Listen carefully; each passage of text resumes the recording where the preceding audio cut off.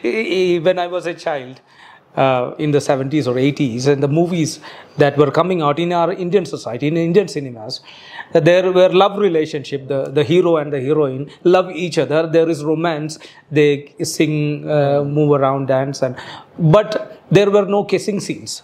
Yes. Of course, in some part there are erotic movies made with that A-tag, adult-only movies, but majority of the movies that families would watch with their children, there are no kissing scenes.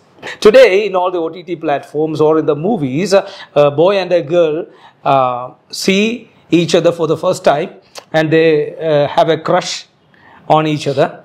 Immediately, they kiss. Lip locks.